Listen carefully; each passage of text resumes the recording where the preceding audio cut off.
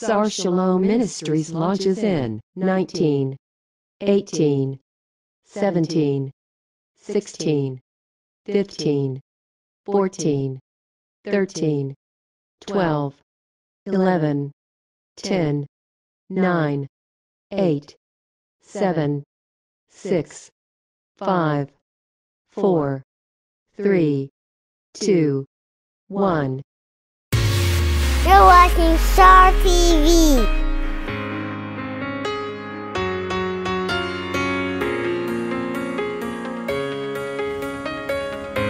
You're watching Star TV.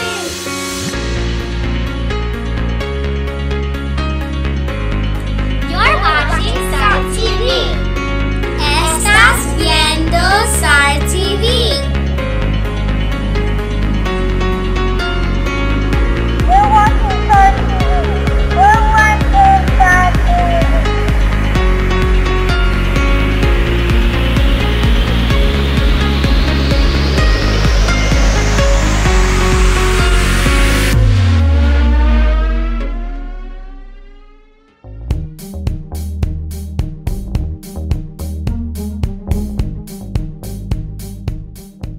The Torah portion for today is number 40, Balak. Balak means waster, destroyer.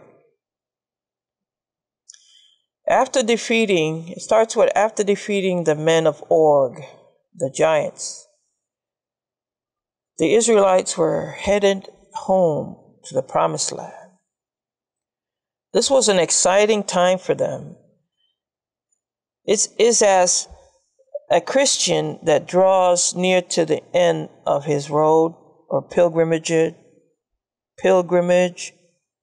finally headed home. Hallelujah, finally headed home. Can't wait to head home. Then they were the Israelites were up against trials and trouble. Israel wanted to pass through without any trouble, but Sihon, the Amorite king, wouldn't let them pass through their land. He started a fight and was defeated in Numbers 21. The Israelite marched on to the land of Moab before entering the promised land. Sometimes, even though you go out of your way to live a peaceful life with people, you're forced to defend yourself. Try to defend yourself in a peaceful way. Try not to be quick to anger. And remember, Jesus died for that knucklehead. Honor our Lord's hard work of salvation and try to be kind. Balak and his people were afraid of Israel. They numbered over 600,000 men, not including the Levites. Balak, the son of Zippor. Zippor means a bird. He acted out of fear, just like Sihon. The news about Egypt wasn't a small thing. They probably heard of the supernatural might of the Lord God, and the Moabites made peace with the Midians. And in Genesis 36:35, these two people were long-time enemies. Balak hoped to combine their forces and defeat Israel. He also hired a soothsayer to curse them. Balak sent for Balaam.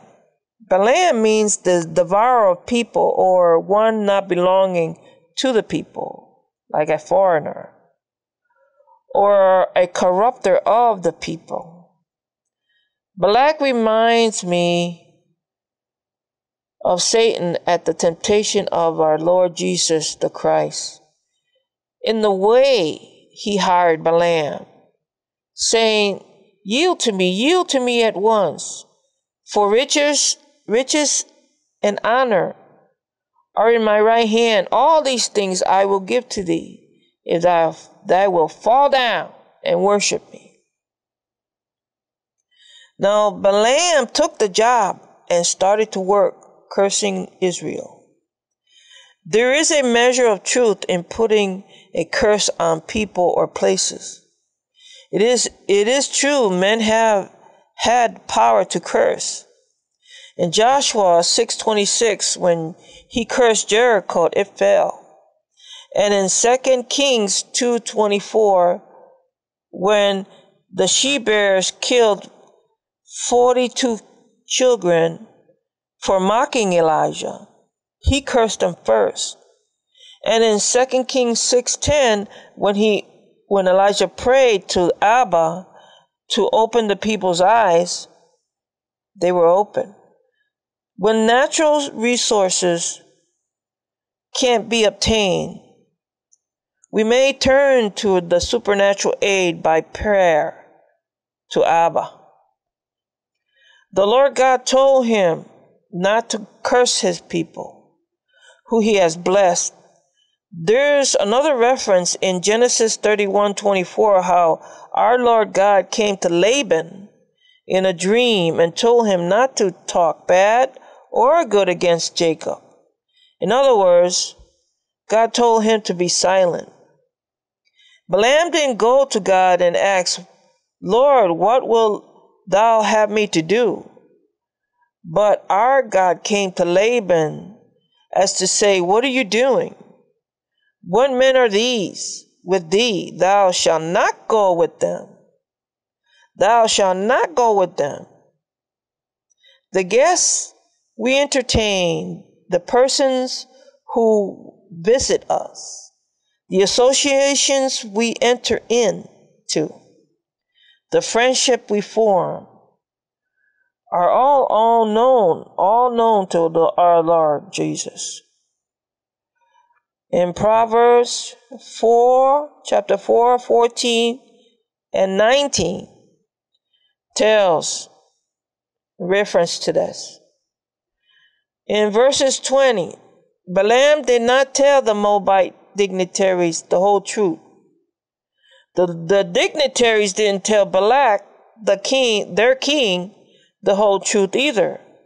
And Balaam got richer. When Balaam went a second time to God, permission was granted from Abba, and he said, Arise, go with them. But yet the words which I say, do you do. And when man is determined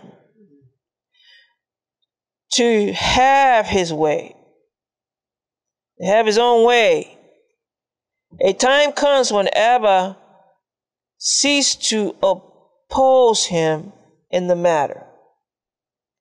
And Psalms 81, verse 11 and 12 refers to this. Now, Abba granted his request in anger. As in Numbers 11, 31, 30, and 33, when the Israelites wanted meat. They're all crying for meat. Abba gave them meat. And in his anger, gave them the plague. Balak offered more money, and Balaam got richer. Be careful of getting and enjoying the wealth of this world, for it will draw the heart away from God and godliness. Money and more money. The better we are at earning, saving, growing, and protecting our money, the chances are greater that we will have a more comfortable lifestyle and have a significant impact on our families and the people we come into contact with every day. But it comes with a big price tag. The time and efforts we spend on earning money takes away from our lives takes away from our freedom to do what is important to us, whether that's traveling, finding new experiences, building a strong and loving relationship with our families and friends, doing good and charitable works, whatever it is that makes us closer to God and man. In my opinion, spending it on those things, rather spending it on stuff, is money well spent. No matter how little or how much you make, when you buy for memories and experience of joy and laughter, it lasts a lifetime. Now, a donkey is called an ass, and a donkey is also called a jack. A mule is when a donkey mates with a horse. Balaam saddles his donkey, and he's on a mission, focused on the prize. His donkey sees the angel. His donkey sees an angel with a sword in his hand, and tries to avoid the angel. First to one side, then another, pushing against a wall, crushing Balaam's foot.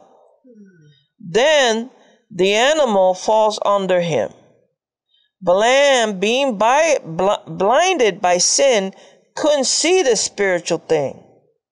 The obstruction only irritated and enraged him, that he lost all self-control and took his frustration upon his animal.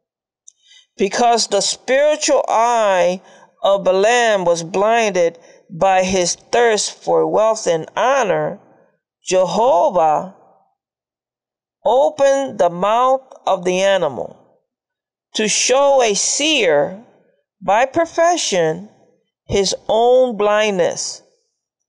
It wasn't until this humiliation experienced by Abba, hallelujah, that Balaam opened his eyes, that he realized that the angel of the Lord with a drawn sword standing in his road, ready to strike him dead, that he couldn't see the spiritual thing. Balaam yielded himself to the Lord, but there are a lot of folks in this world that even with an eye-opening experience like Balaam, wouldn't yield themselves to the Lord. They just won't. I pray they do. There is so much more to this story, but I need to stop here and go on. The prophets, Micah chapter 5 through 6. There are so many commentaries in the studylight.org website that can be a help for anyone that want to dig deep in the word of Abba. In Micah chapter 6, 5 and 6 tells how ungrateful God's people can be. A theologian named Dr. Cunning illustrates to Micah 6 as he says, "Hear, if Adam needed to hear his father's voice, surrounded in the fair garden of the unshaded glory of paradise, surely much more does this prodigal world that has gone astray from him needs to hear a father's voice asking after us." And the first declaration of the father's desire that the lost may be found and the dead at length become alive. That was from Dr. Cunnings. The power of Balak and the device of Balaam were frustrated, and the curse was turned into a blessing. From Shittim to Gilgal, their progress was safe and triumphant. Abba could have done no more for them. Yet they forgot God their Savior, who has done great things in Egypt, wondrous things in the land of Ham. In the review of our lives, we see goodness and mercy and abundant reasons for gratitude. Praise God. In deliverance from trouble and destructions of our enemy. In Psalms 107, verse 34, it says, "Oh, that men would praise the Lord for his goodness and for his wondrous works to the children of men." The Lord bless us.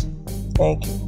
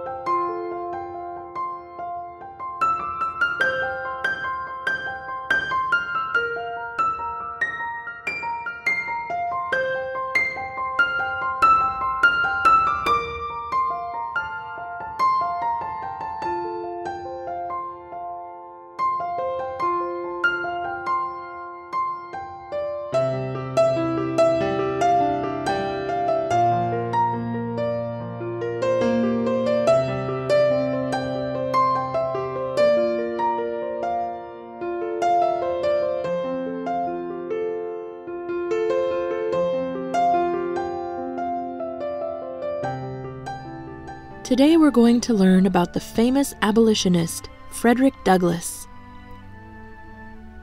Although he was born a slave, Frederick Douglass later escaped to freedom and became famous around the world as a writer, speaker, and supporter of freedom for slaves and equal rights for everyone. He was born on a plantation in Maryland and named Frederick Augustus Washington Bailey. Because he was born into slavery, he never knew his birthday. Slave records show he was born sometime in February of 1818. Frederick Douglass never knew his father and spent very little time with his mother. Instead, he was raised by his grandmother until he was 6 or 7, when he was old enough to begin work on the plantation. 2 years later, he was sent to Baltimore to be a child's companion in the house of Mr. Hugh Auld. It was in Baltimore that young Frederick began to learn how to read.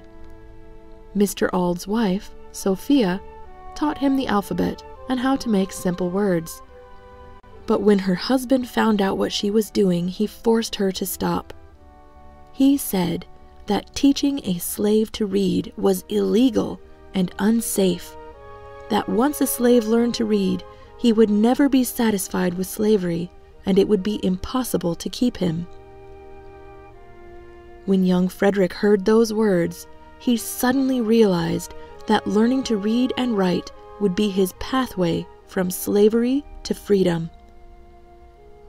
Although he no longer had a teacher, he secretly taught himself to read and write by watching others, determined not to give up, even though he was punished whenever he was caught. At about 15 years old, Frederick Douglass was sent from Baltimore back to the plantation, where he was forced to work for a cruel master who whipped and beat him frequently. One day when he was 16 years old, he fought back during a beating and won, and the man never beat him again. Soon after this, he was sent to work for another master, and there he made an attempt to escape to freedom. That attempt failed, and Frederick Douglass was sent back to Baltimore to work in a shipyard. In Baltimore, he made friends with free black men and women, including Anna Murray, who encouraged him to try to escape again. With ID papers borrowed from another friend, Frederick Douglass disguised himself as a free black sailor and took a train north to New York on September 3, 1838. Once safe in New York, he wrote to Anna Murray, who traveled north to be with him. They were married a few days later and settled in New Bedford, Massachusetts, where they changed their last name to Douglass to avoid being found by Frederick's old master. At 20 years old, Frederick Douglass was finally a free man. Soon he became a preacher and began attending abolitionist meetings with others who wanted to end slavery in the United States. Before long, he was speaking at anti-slavery meetings himself. In 1845, he published his first autobiography, Narrative of the Life of Frederick Douglass, an American Slave.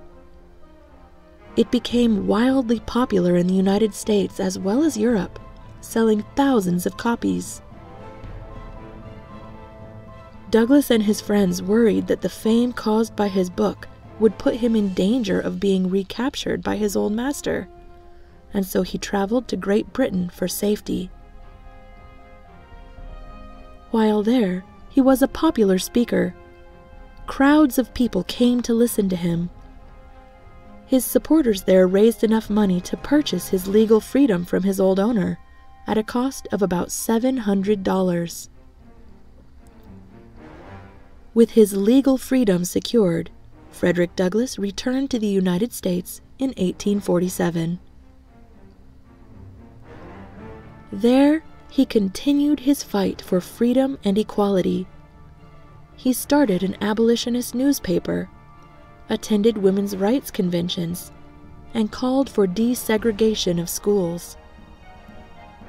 He also helped escaping slaves to freedom on the Underground Railroad. By the time the Civil War began, Frederick Douglass was one of the most famous black men in America. He even served as an advisor to President Abraham Lincoln, calling for equal treatment of black soldiers in the Union Army. Following the end of the Civil War and the ratification of the 13th Amendment to the Constitution, which completely outlawed slavery in the United States, Frederick Douglass continued to call for equality. Black people and women still did not have the right to vote, and states in the South were passing new laws to segregate black people from white people. He lived to see the passage of the 14th Amendment, which made everyone born in the United States a citizen, and the 15th Amendment, which gave former slaves and black men the right to vote. He would not live to see women receive the right to vote, or segregation end. On February 20th, 1895, Frederick Douglass spoke in public for the last time at a women's rights meeting. After returning home, he suffered a heart attack and died. He was about 77 years old. Frederick Douglass remains an influential figure in the history of civil rights in America. He has been honored with statues, and his name is found on bridges and schools across the country. His face has even been put on stamps and coins. He fought all his life for equality for everyone. He always believed what he said in the motto of his newspaper: "Right is of no sex, truth is of no color. God is the Father of us all, and we are all brethren." I hope you enjoyed learning about Frederick Douglass today. Goodbye till next time.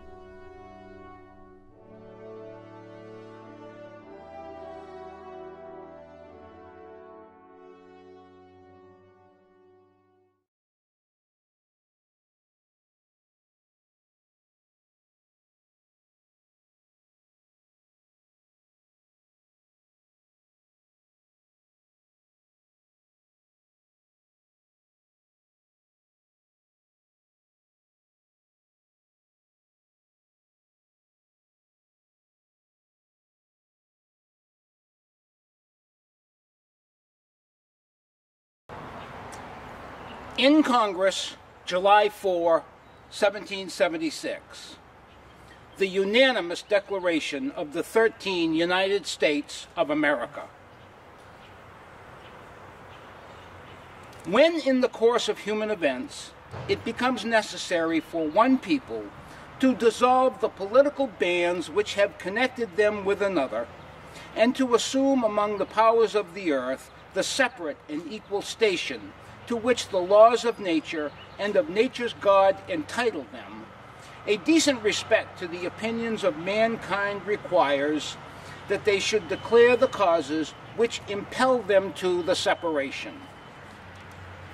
We hold these truths to be self-evident, that all men are created equal, that they are endowed by their Creator with certain unalienable rights, that among these are life, liberty, and the pursuit of happiness, that to secure these rights, governments are instituted among men, deriving their just powers from the consent of the governed, that whenever any form of government becomes destructive of these ends, it is the right of the people to alter or abolish it, and to institute new government, laying its foundation on such principles and organizing its powers in such form as to them shall seem most likely to affect their safety and happiness.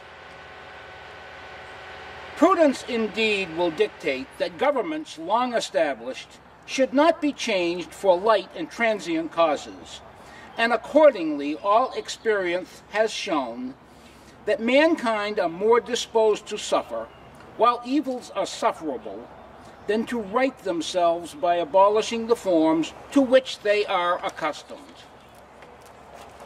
But when a long train of abuses and usurpations, pursuing invariably the same object, evinces a design to reduce them under absolute despotism, it is their right, it is their duty, to throw off such government and to provide new guards for their future security. Such has been the patient sufferance of these colonies, and such is now the necessity which constrains them to alter their former systems of government. The history of the present King of Great Britain is a history of repeated injuries and usurpations, all having in direct object the establishment of an absolute tyranny over these states. To prove this, let facts be submitted to a candid world. He has refused his assent to laws, the most wholesome and necessary for the public good.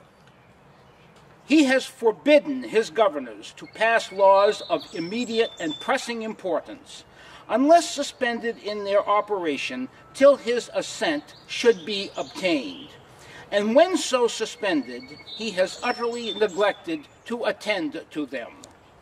He has refused to pass other laws for the accommodation of large districts of people, unless those people would relinquish the right of representation in the legislature, a right inestimable to them and formidable to tyrants only. He has called together legislative bodies at places unusual, uncomfortable, and distant from the depository of their public records, for the sole purpose of fatiguing them into compliance with his measures. He has dissolved representative houses repeatedly for opposing with manly firmness his invasions on the rights of the people. He has refused for a long time, after such dissolutions, to cause others to be elected, whereby the legislative powers, incapable of annihilation, have returned to the people at large for their exercise, the state remaining in the meantime exposed to all the dangers of invasion from without and convulsions within. He has endeavored to prevent the population of these states, for that purpose obstructing the laws for naturalization of foreigners, refusing to pass others to encourage their migrations hither, and raising the conditions of new appropriations of lands. He has obstructed the administration of justice by refusing his assent to laws for establishing judiciary powers. He has made judges dependent on his will alone, for their tenure of their offices and the amount and payment of their salaries. He has erected a multitude of new offices and sent hither swarms of officers to harass our people and eat out their substance. He has kept among us in times of peace standing armies without the consent of our legislatures. He has affected to render the military independent of and superior to the civil power. He has combined with others to subject us to a jurisdiction foreign to our Constitution and unacknowledged by our laws, giving his assent to their acts of pretended legislation. For quartering large bodies of armed troops among us. For protecting them by a mock trial for punishment of any murders which they should commit on the inhabitants of these states. For cutting off our trade with all parts of the world. For imposing taxes on us without our consent. For depriving us in many cases of the benefits of trial by jury. For transporting us beyond seas to be tried for pretended offenses. For abolishing the free system of English laws in a neighboring province, establishing therein an arbitrary government, and enlarging its boundaries so as to render it at once an example and fit instrument for introducing the same absolute rule into these colonies. For taking away our charters, abolishing our most valuable laws, and altering fundamentally the forms of our governments. For suspending our own legislatures and declaring themselves invested with power to legislate for us in all cases whatsoever. He has abdicated government here by declaring us out of his protection and waging war against us. He has plundered our seas, ravaged our coasts, burnt our towns, and destroyed the lives of our people. He is, at this time, transporting large armies of foreign mercenaries to complete the works of death, desolation, and tyranny, already begun with circumstances of cruelty and perfidy scarcely paralleled in the most barbarous ages, and totally unworthy the head of a civilized nation.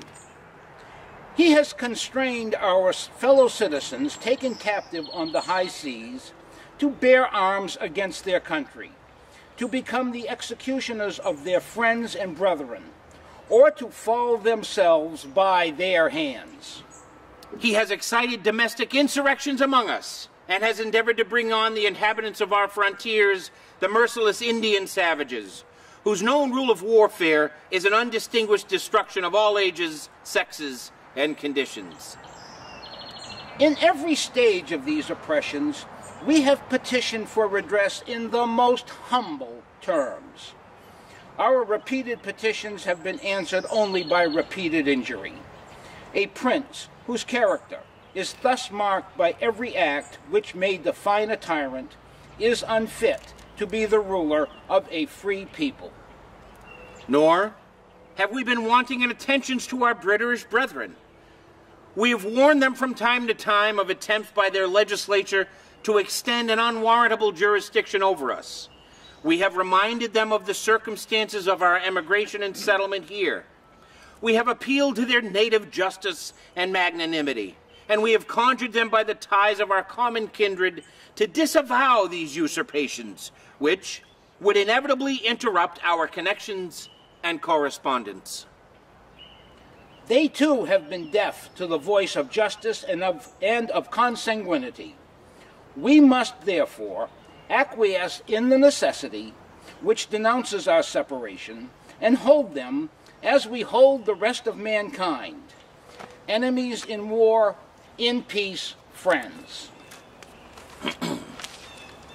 We, therefore, the representatives of the United States of America, in General Congress assembled, appealing to the Supreme Judge of the world for the rectitude of our intentions, do, in the name and by authority of the good people of these colonies, solemnly publish and declare that these united colonies are, and of right ought to be free, and independent states, Huzzah! Huzzah!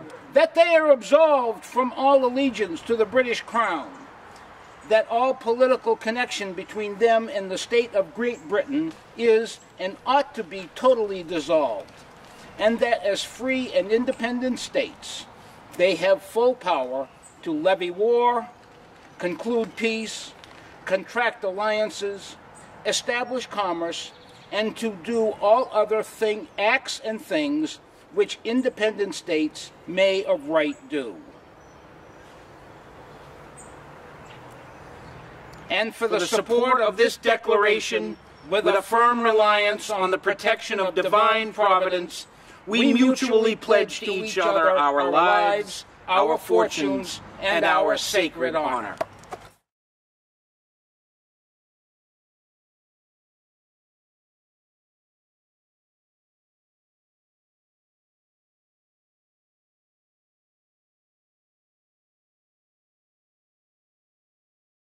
So, as a lot of you know, Frederick Douglass was born into slavery in 1818 in the eastern shore of Maryland. For the first 20 years of his life, he was a slave moving back and forth between the eastern shore and Baltimore. He escaped from slavery in 1838, taking a train from Baltimore while dressed as a sailor, and he eventually made his way to New Bedford, Massachusetts. He worked in the shipyards there and as a minister, staying relatively quiet about his anti-slavery views, in part because he was still a fugitive slave and was afraid of being remanded back into slavery. But in 1841, he spoke out against slavery at an anti-slavery meeting in Nantucket, Massachusetts, and the great abolitionist William Lloyd Garrison was in attendance. Garrison signed him up on the spot as an anti-slavery speaker with a good salary. And Douglass, with the help of Garrison's anti-slavery organization, moved with his wife and 2 children to a house in Lynn, Massachusetts. Over the next several years, he emerged as an electrifying anti-slavery speaker for Garrison's Massachusetts Anti-Slavery Society. Responding to skepticism that someone as eloquent as Douglass couldn't possibly have been a slave, Douglass in 1845 published what remains his most famous work, his narrative of the life of Frederick Douglass, an American slave. This slave narrative or autobiography made Douglass so famous in his own time that he had to flee to Great Britain or otherwise risk being captured as a fugitive slave. While in England, Ireland, and Scotland from 1845 to 1847, Douglass became an international celebrity as an anti-slavery speaker. British supporters bought him out of slavery in 1846, and in 1847, Douglass, now a free man, returned to the United States. But he decided to go to Rochester, New York, instead of back to Massachusetts because his British supporters had given him money so he could buy a printing press and start up an anti-slavery newspaper, which he called the North Star. He didn't want to stay in Massachusetts and compete directly with Garrison's anti-slavery newspaper, The Liberator, which up to then was the most widely read anti-slavery newspaper. Rochester would remain Douglass's home base for many years until he relocated to Washington, D.C. around 1870. But to return to 1847, Garrison, a white man, was angry at Douglass for starting up a competing black anti-slavery newspaper, and in 1850, the 2 men publicly broke with each other. This is significant for the 1852 speech that is the focus of the program today. Garrison argued for nonviolence, or what he called moral suasion, and he believed the Constitution was a pro-slavery document. Thus, he argued that anti-slavery people should not become directly involved in the political system. In 1850, Douglass announced his rejection of Garrison's moral suasion position, arguing that slavery was an act of violence against black people, which, on certain occasions, should be met by violence. He also argued that it's important for free blacks to become involved in the political system. Accordingly, in 1850, he also declared his new belief that the Constitution was in spirit an anti-slavery document. In short, in 1850, Douglass emerged as a radical abolitionist. I should add that precipitating Douglass's break with Garrison in the emergence of this new, more aggressive political stance was Congress's passage of the Compromise of 1850, which strengthened the fugitive slave laws that were already on the books. Following the passage of this firmed-up fugitive slave law, people in the Northeast, where slavery didn't exist, were nonetheless legally obliged to return fugitive slaves to their masters. From Douglass's point of view, the Compromise of 1850, with its fugitive slave law, nationalized slavery and showed the importance of political resistance. For Douglass, the greatest example of political resistance in American history came from the Revolutionary fathers and mothers who chose in 1776 to declare their independence from Great Britain and to fight for their independence.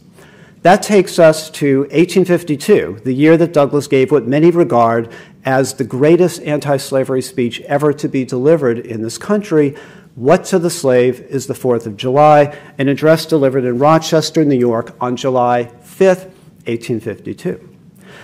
Douglass was invited to give this July 4th speech by the Rochester Ladies Anti-Slavery Society, and he delivered it at a large hall in Rochester.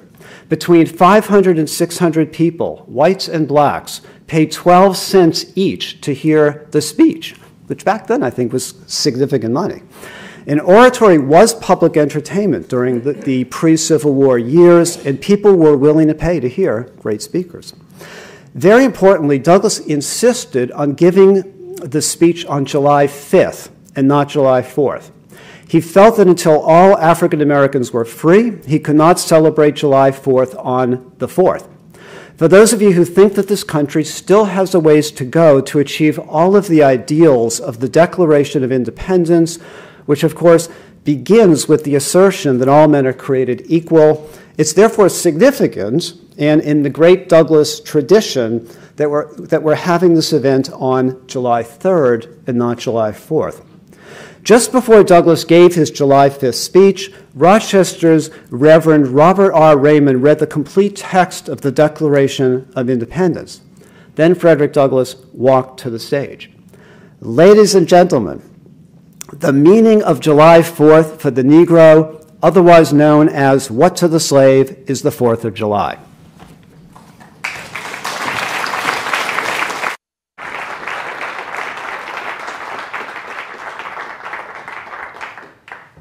Friends and fellow citizens, he who could address this audience without a quailing sensation has stronger nerves than I have. I do not ever remember to have appeared before anyone more shrinkingly, nor with greater distrust of my abilities than I do this day. The fact of the matter is, ladies and gentlemen, the distance between the platform and the slave plantation from which I escaped is considerable, and the difficulties in getting from the latter to the former are by no means slight. That I am here today, to me, is a matter of astonishment as well as of gratitude. With little experience and less learning, I've managed to place my thoughts hastily and imperfectly together, and trusting to your patient and generous indulgence, I shall proceed to lay them before you. This, for the purpose of this celebration, is the 4th of July. It is the birthday of your national independence. It is to you what the Passover was to the emancipated people of God. It carries your minds back to that day and to the act of your great deliverance. May the patriot not hope that high lessons of wisdom, of justice, and of truth shall yet guide her in her destiny. Were America older, the patriot's heart might be sadder. the reformer's brow heavier. America's future might be shrouded in gloom, and the hope of her prophets go out in sorrow. There is consolation in the thought that America is young.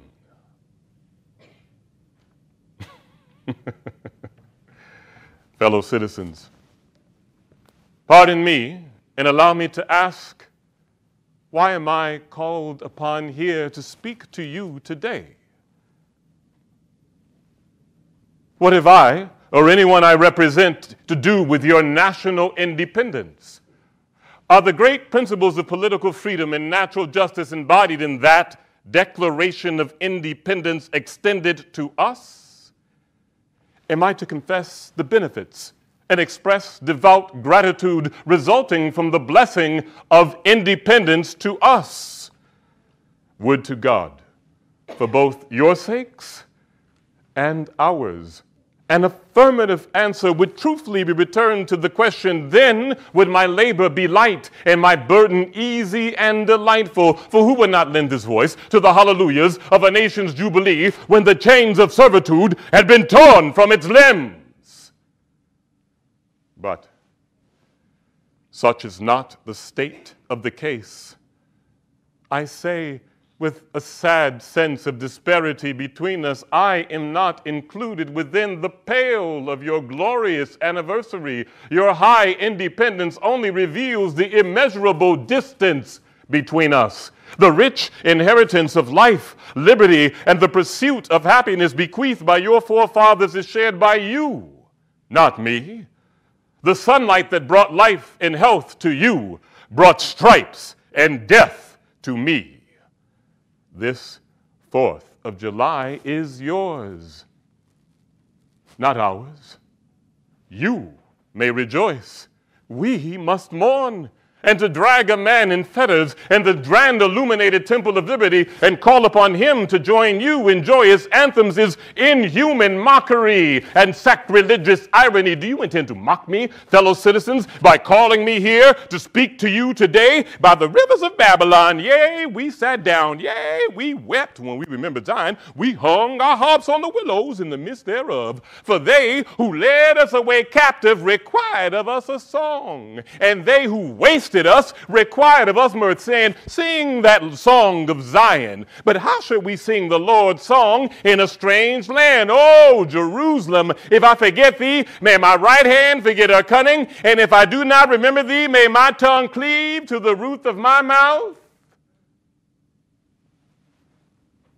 Fellow citizens, beyond your national and tumultuous joy, I hear the mournful wailing of millions whose chains, grievous yesterday or today, rendered more intolerable by the jubilee shouts that reach them. If I do forget, if I do not remember the bleeding children of sorrow, may my right hand forget her cunning, and may my tongue cleave to the roof of my mouth. To forget them and to pass lightly over their wrongs and chime in with the popular theme is treason, most scandalous and shocking, and would make me a reproach before God and the world. My subject then, fellow citizens, is American slavery. The simple story is that 76 years ago, the people of this country were British subjects. Your fathers deemed the English government as the home government and England as the fatherland. The home government did impose upon its colonial children such burdens and restraints as it deemed wise, right, and proper. But your fathers, who had not chimed in with the popular idea of the day of the infallibility of government, began to differ with those burdens and restraints. They went so far in their excitement as to pronounce the English government as unruly, unjust, and oppressive, and altogether such as not ought to be quietly submitted to And I scarcely need say, fellow citizens, that my opinion of those measures fully accords with that of your fathers. To say now that America was right and England wrong is exceedingly easy. For there was a time when to pronounce against England and in cause of the colonies tried men's souls. Those who did so were called makers of mischief, agitators, rebels, dangerous men. But your fathers were brave men, statesmen, patriots, and heroes, and for the good they did and the cause they stood for, I will stand with you to honor them in their memory. Feeling themselves unjustly treated, they earnestly sought redress. They petitioned and they remonstrated. They did so in a decorous, loyal, and respectful manner. But oppression makes a wise man mad. Your fathers were wise men, and if they did not grow mad, they grew restive under this treatment. They felt themselves the victims of grievous wrongs, wholly incurable in their colonial capacity. It was just at this time that the idea of total separation of the colonies from the crown was born, resolved that these united colonies are and of right ought to be free and independent states, that they are absolved from all allegiance to the British crown, and that all political connection between the colonies and the state of Great Britain is and ought to be dissolved. Friends, your fathers made good that resolution. They loved their country better than they loved their own private interests. They staked their lives, their fortunes, and their sacred honor all in the cause of liberty. They seized upon eternal principles and set a glorious example in their defense. Mark them, their solid manhood stands out all the more as we contrast it with these degenerate times. Shall we take a look at this day with its popular characteristics from the slave's point of view? What to the American slave is your 4th of July?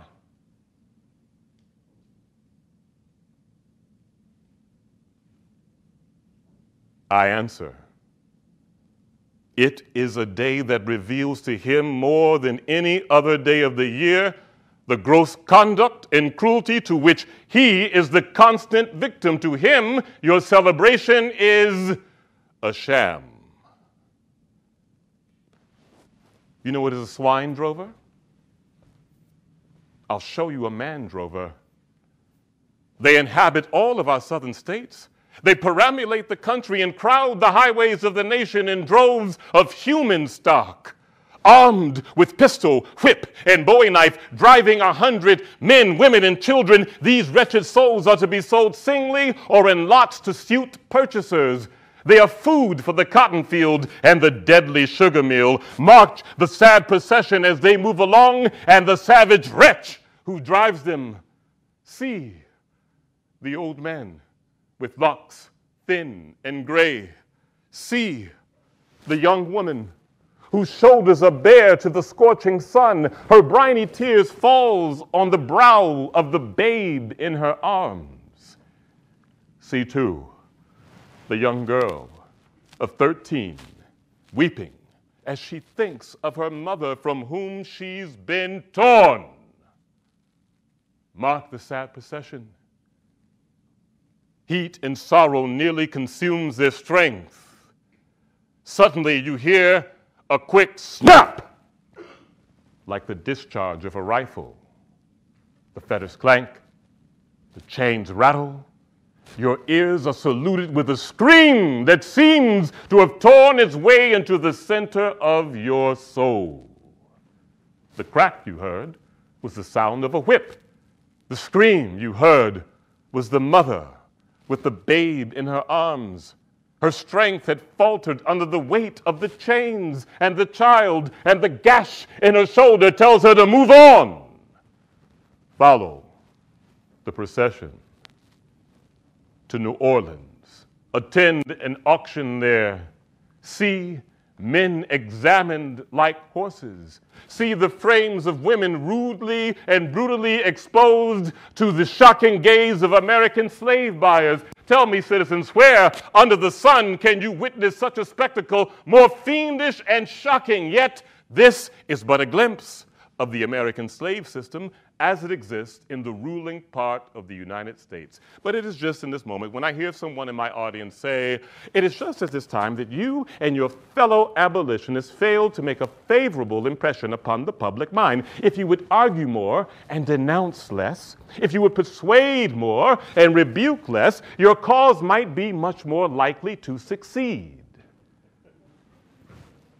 But I submit, where all is plain, there's nothing to be argued. What point in the anti-slavery creed would you have me argue? Am I to argue the point that the slave is a man? The point is conceded already. Nobody doubts it. Slaveholders themselves acknowledge it in the enactment of the laws of their government. They acknowledge it when they punish a slave for disobedience. There are 72 crimes in the state of Virginia which, if committed by a black man, may subject him to the punishment of death, while only 2 of those same crimes, if committed by a white man, may subject him to like punishment. What is this but the acknowledgement that the slave is a moral, intellectual, and responsible being? Southern statute books are filled with enactments teaching the slave under severe fines and penalties how to read and to write. When you can point to any such laws as it relates to the beasts of the field, then I will consent to argue the manhood of the slave. Americans, your Republican politics, as well as your Republican religion, is flagrantly inconsistent.